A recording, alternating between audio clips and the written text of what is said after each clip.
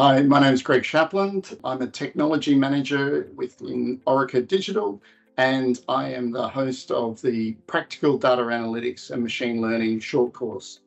My name is Eiman Amini, and I am leading the technical services at Orica Digital Solutions, and I am facilitating the Practical Data Analytics and Machine Learning short course offered by AusIMM.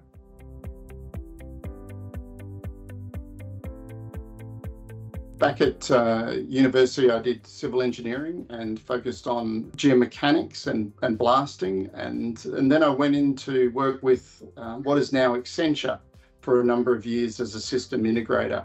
From there, I implemented systems across multiple industries before coming back to mining and working with Datamine, and most recently with CRCOR, where we developed IES, the Integrated Extraction Simulator.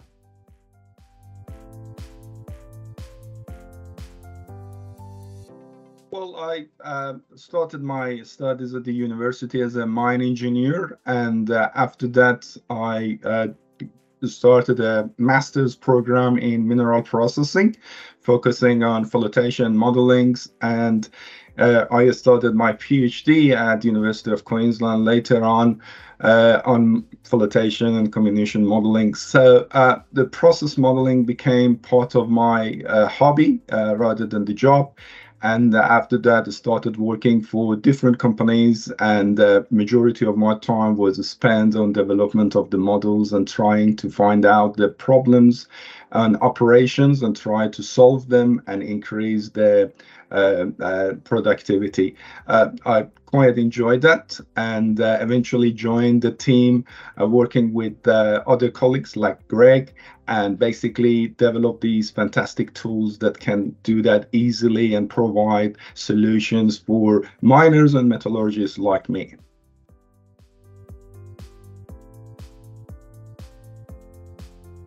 Yeah, so the flotation process is a separation of material based on their floatability. So some of the material hate water, so basically they are trying to run away from it, and that's the property we use to separate those materials from the rest. That can be done in an environment called a flotation cell, and then it basically follows a specific rate, and there are number of phenomena involved in that process that we try to understand, measure, and then use it to predict how that separation is being done and at what rate.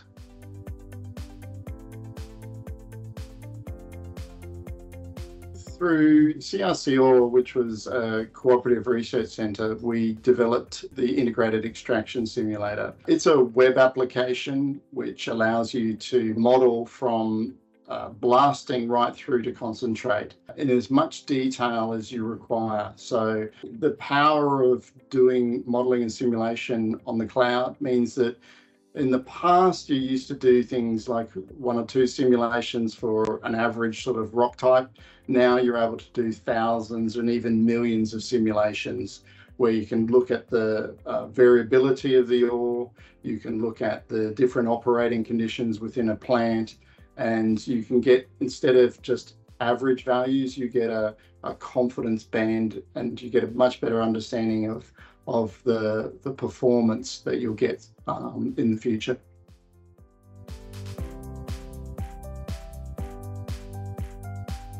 Basically, every operation generating data at every second. And these data are generated at different sectors in the mine. So in the operation and in the plant, you are generating data every second, and these are about water consumption, about power consumption, electricity consumption, and the conditions that the machines are operating under.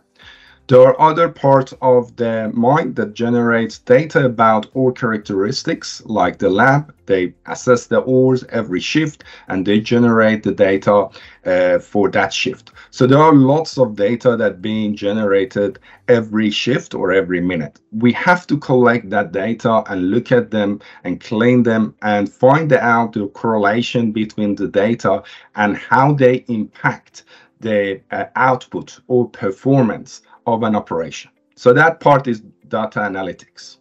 So basically, getting all of the data and extract those correlation is part of the job that we call it data analytics, and then turn it to a model that can be used to optimize those performances is basically the modeling and machine learning part. So as an expert, we should observe that data, clean them, understand them, and turn them to a model that can be used for improving the performance for those operations.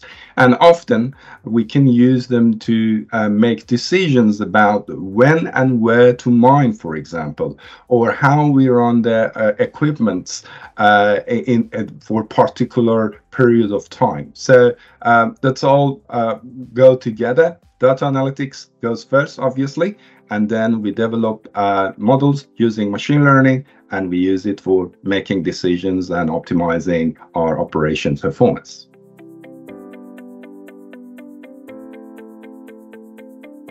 So I think, firstly, there's been a shift in most industries in the last 5 to 8 years in terms of data analytics, where now we have what we'd call data specialists.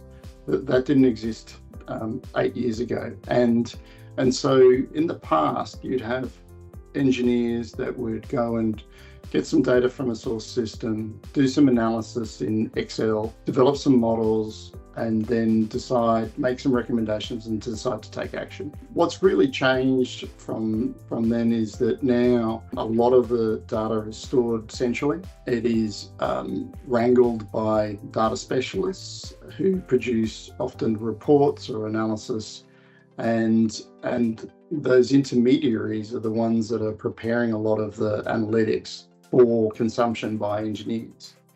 What this course is about is saying, actually, as an engineer, your role is changing, that you don't have to spend the time to go and grab samples of data, that you're actually now needing to understand what is happening between the capture of that data and being produced or fed to them in the form of dashboards or reports.